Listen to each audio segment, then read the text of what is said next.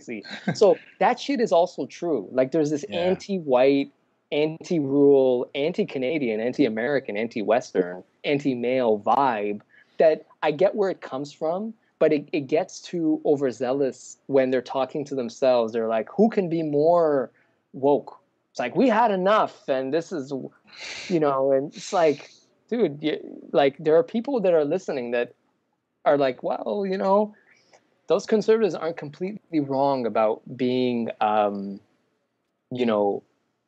discriminated against. And I mean straight up white. You got to be, there's like a thin layer of like if you're white and a guy and straight and tall and thin and not ugly.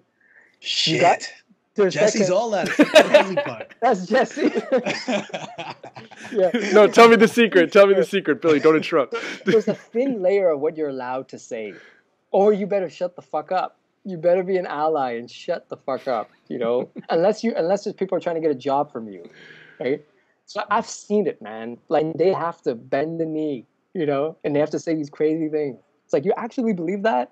It's like on Clubhouse. Go on Clubhouse. Like that's a really good example because the way people talk when they're on stage on Clubhouse, they're just like, oh, my grandmother was Mohawk, and I've always tried to make films and this is like a multi-million-dollar white producer. It's like, you ain't Mohawk, dude. Everybody's pulling from their ends. Like I married into this, Filipino family, and I feel their strain, and I want to. It's like, shut up, nerd. Just shut your mouth.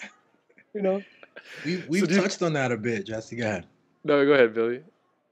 No, I do a podcast with a good friend who's a tall, white, handsome, straight guy, all that stuff.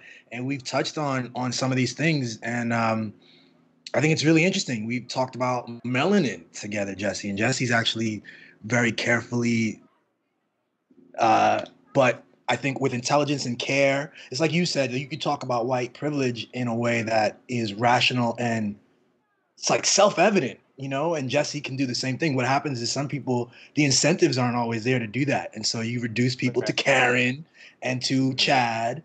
And it's like, these people it's better to actually find out more about these people. So do you think, Maz, do you feel like we're just living in a funny period that won't actually end up lasting long in the way we talk about each other in these reduced caricature ways? Or are you... do you think Jordan's onto something here that maybe we're opening the door to bloody racial conflict or identitarian conflict? No, man. Okay, here's the thing, right? White people are going to be a minority. That's not an alt-right thing. That's just statistically. But then white's going to change. People's identities are dynamic and they change, my wife's Italian.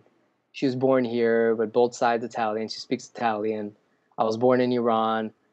She's pregnant right now. Congratulations. Our kid will... Thanks, man. Bro. Yeah, our kid will be half Italian, half Iranian. But basically, the kid's parents are both Canadian. They both are most comfortable. They dream in English. And when I lived in Brazil 3 years teaching English, by the end of it, I started dreaming in Portuguese. So I dream in English. The kid's going to dream in English. So what is that kid? Probably white, right? Maybe. I don't know. It's up to the kid. So identity is so weird. But I think in a big crowd of people, oh, there's a bunch of white people there.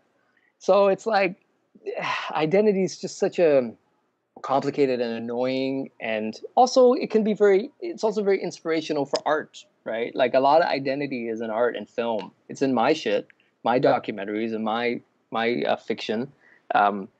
So I think that we're going through a phase where race, but there's also a fatigue. People are getting a little bit fatigued. There's a lot of people that talk about this stuff, but there's a lot of people that don't. They're just not, they don't care. They're not clicking on, I wrote this article about cultural lame opinion about this broth bar and this Chinese blogger made a big deal out of it. And I wrote this article and I sent it to a bunch of friends. And some of them were like, dude, I usually don't read this stuff, but I'll read it because you wrote it. like a lot of people are just, they're just not interested in reading and tweeting and being part of these conversations because it's just like, it's boring. So that's kind of what I realized. It's kind of operating it though, right? So they, you know, they might not read it, but they sort of play, like you said, if they're tall, white, straight, cis, they're being mindful as they navigate, but they're not really trying to get into the intellectual sort of rigor of it. They don't want to. Or the battle, the political battle. So there is like this race fatigue where some folks are like, oh man, like this is boring. You know, it was cool at the beginning and it was badass, but like now we're the corporate, right? Like we're the ones who are like corporate wokeism. Like we're the ones that, but they don't see it that way. They'll always be the underdog because there's romance there. Similar to Jordan. I'm the underdog. I'm being silenced, and these conservative media that portray me that way, I love it because I'm the underdog, but I won't stand David and Goliath, man. What's more romantic than that, than to be a little dude and not giving a fuck? That's the biggest story, right? That's what men want. They want to win, but they want to be like, I beat something bigger than me, right?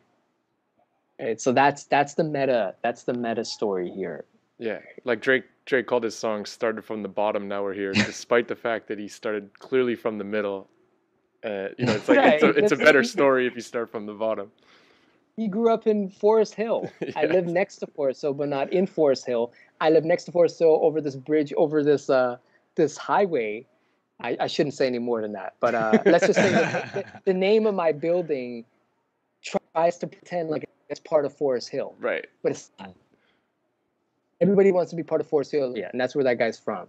Yeah. Okay, like, upper middle, lower high. Started from upper middle, now we're here.